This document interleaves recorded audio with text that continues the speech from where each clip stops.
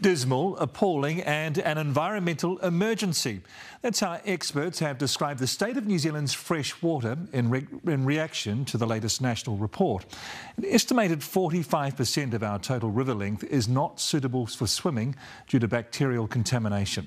More than 68% of monitored groundwater sites failed drinking water standards at least once. And when it comes to our native bird species that live around freshwater, around 2/3 are either threatened with extinction or at risk of becoming threatened. And 48% of the river networks were at least partially inaccessible to migratory fish. Lauren Hendrickson has the story.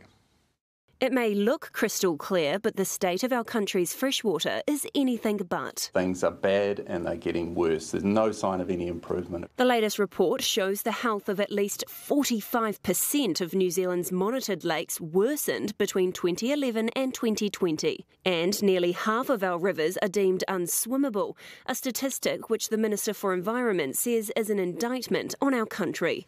When it comes to wastewater, more than 4,200 overflows, blockages or failures were recorded from 2020 to 2021. While the Resource Management Act was clear that you couldn't do all the things that we've done to freshwater, they were never really implemented. So we've just had a free-for-all on land use change and intensification. You don't have to look far to see the consequences it has on our health. In 2016, the drinking water supply in Havelock North was contaminated by a surface pond less than 100 metres from a bore. More than 8,000 people fell ill, 4 died, and others were left permanently disabled. It's one of the largest waterborne outbreaks of its kind in the developed world, so we've really learnt the hard way in terms of what could happen if this pollution continues. Bacterial contamination is a worry. 82% of all sites are either getting worse or showing no improvement. Nitrate isn't much better, 51%. And experts are frustrated. Most figures in the 2023 report haven't been updated beyond 2020. And only 262 groundwater sites have been used for reporting trends out of a pool of at least 1,000. Because of the time lags that exist in seeing change in long-term trends, we can't update indicators every year.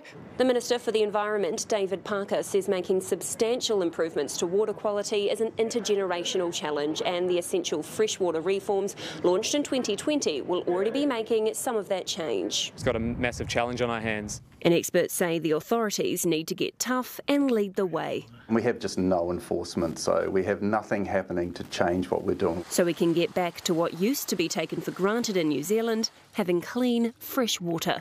Lauren Hendrickson, Newshub.